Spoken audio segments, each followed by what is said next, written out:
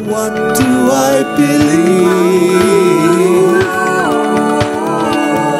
Who am I now? The truth will set me free. Who am I now? Hello, good morning, and welcome to what hopefully is going to be a brief rant. I needed to jump on here and say something. We've had over the last 48 hours, 72 hours, this situation with Matt Hancock and the lockdown files from the Sunday Telegraph or the Telegraph. Forgetting about whether or not the journalist involved has done the right thing. There appears to be some question on that. I mean, it's beyond me. I think it's clearly in the public interest that she released this information. And, you know, I've been harping on for some time about the mediocrity of our politicians and their inability to fulfil their briefs, really. And I think that Hancock and his despicable colleagues in government have shown us the complete and utter contempt with which they feel the general public, they treat the general public with a complete and utter contempt. Their lack of intelligence, their amazing egos, and the fact that these people will use psychological warfare, and it is warfare, on their own people is staggering. We did mention some time ago on the radio show that, you know, I felt that politicians were mediocre, and they have been for the last God knows how many years. And their egos get in the way. How can it be? How can it be that we elect these people to govern us?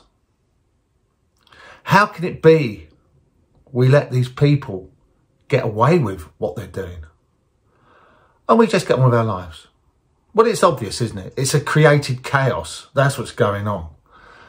We've got a war in Ukraine that, okay, where's that ever going to go?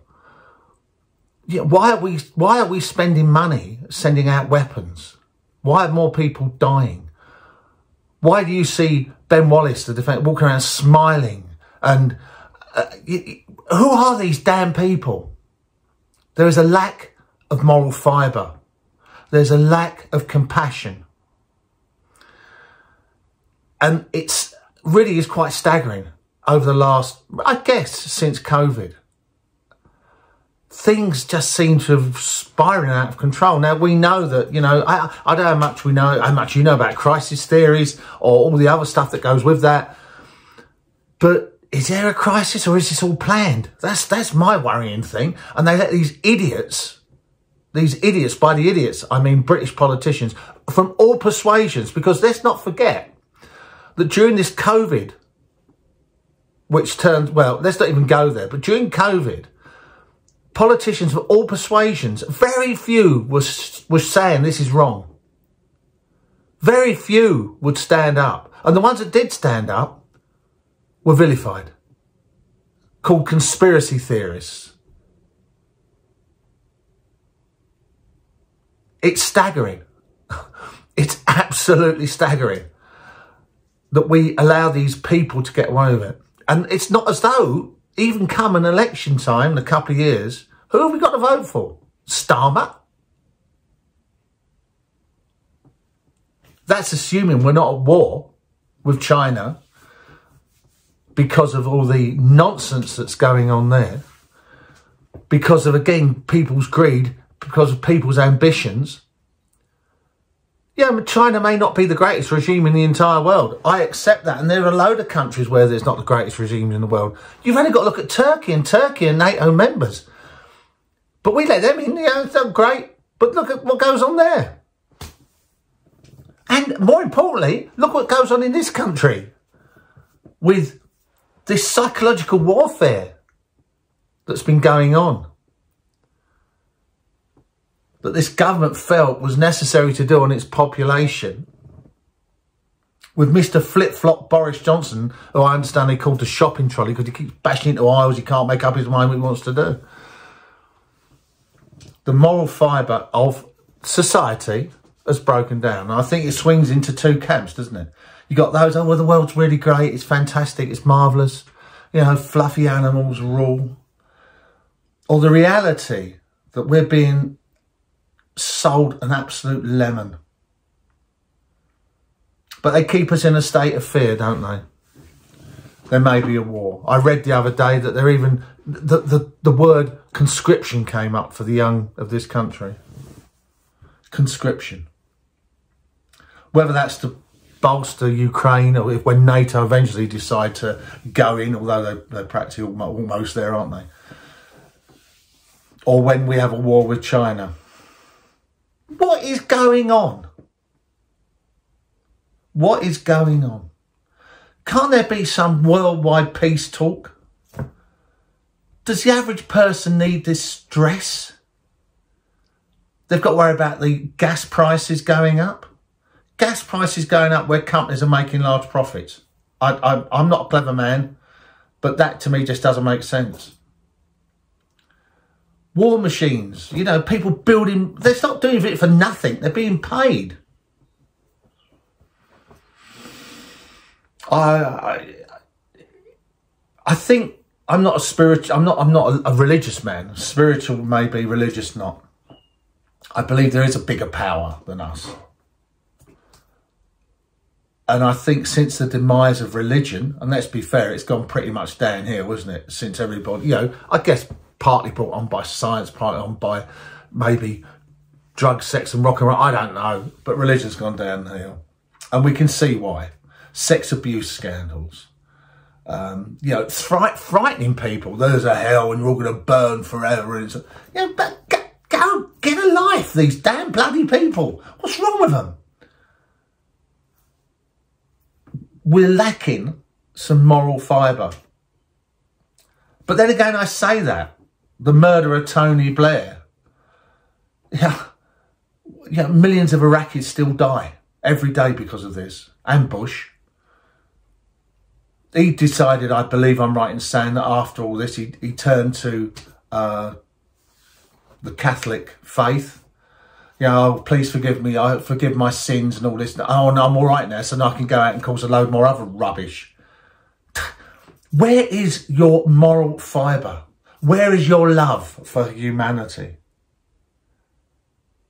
It's ego-driven, yet again. I don't know who's pulling the strings in this world. I have no idea. But I know that we are the majority. The people are the majority. Should we not be standing up and saying, you know, this has to stop? Governments and the way they act and the way they've acted and probably the way they're still acting has to stop.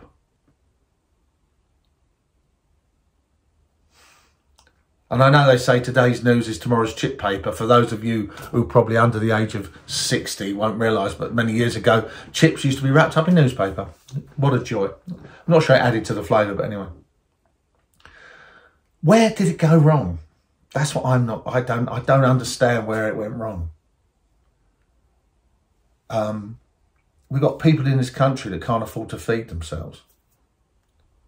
Can't afford to heat their homes. Yet we spend money on preparing for wars in the 21st century. Yeah, I know there's always going to be bad people around, you know. Well, I say I know. I mean, why? They're all driven by religion fundamentalists. They're all religious fundamentalists or complete lunatics that are greedy. Don't all these religions need to get together? Don't everybody, these heads of these religions or whatever it may be, need to get together and say, you've got to stop. Now, I've not read the news where the Church of England has said the war in Ukraine is appalling and we need to talk about this. I've not seen any religious leader talk about it.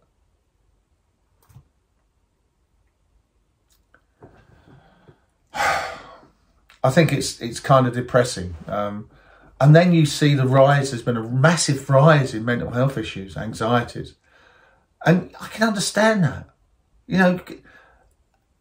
And then you've got mental health charities crying out for people to help them. Probably crying out for money so they can get people into help. People with real issues walking around in society, not knowing what to do or where to go or who to talk to. Yeah, I count myself very fortunate and blessed that my family, I come from a fairly loving, fairly loving family, a loving family, a very supportive wife. I'm very lucky. But that's all very well and good. And perhaps within that support, within that comfort, I should be doing more. You know, I should be getting out there and bashing on doors, or I don't know, writing letters. You know, I think the world has gone completely insane. I'm not knocking, you know, everybody and anyone. I mean, we've all got our issues, and most of the people that do important jobs where there are issues, the NHS, the police, that all seems to have gone wrong. Yeah, even, you know, is it because we live in this woke society now, this world where if you say something that's slightly offensive, you get cancelled? Well, do you know what? I'm fed up with that as well. If I say something, I'm not doing it from hatred. I'm not doing it from a position of hatred. I can say what I want to say. There is something called free speech. And I know we've spoke about this before. Is there free speech? Maybe for another day. But I want to be able to say what I want to say without offending someone. At least have a discussion. You know, if I sat here and said, well, I don't think Putin's completely to blame for the war in Ukraine.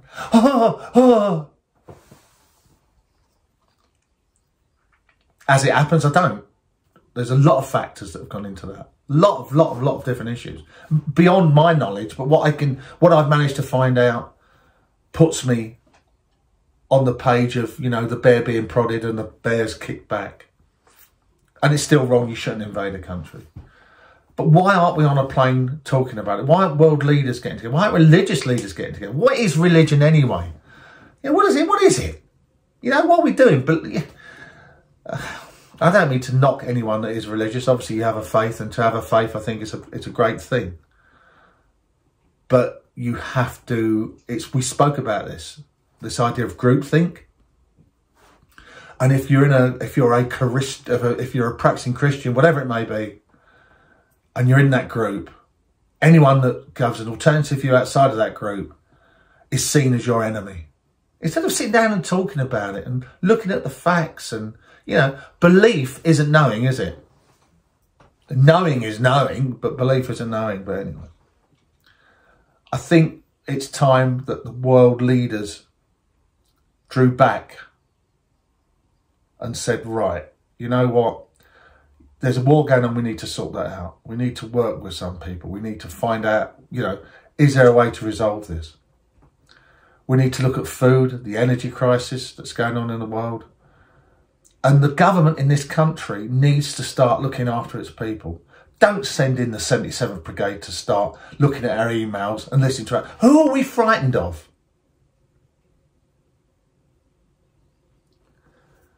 We're being sold a lemon.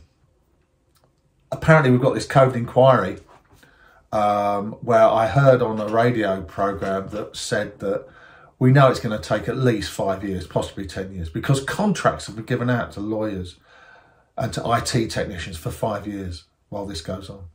Apparently in Sweden, it's been over and done in, like, I don't know, 36 months. And we won't go into conclusions because that's not what I'm on here talking about. Please, politicians, please get out of your egos and start doing some good. Because come the time when Mr. Sunak says, oh, we need to conscript because we haven't got an army anymore, we're going to send troops into... You know, I heard George Galloway talking about that. There's an Oxford Union debate, I think. are you prepared to fight for Sunak? I'm not.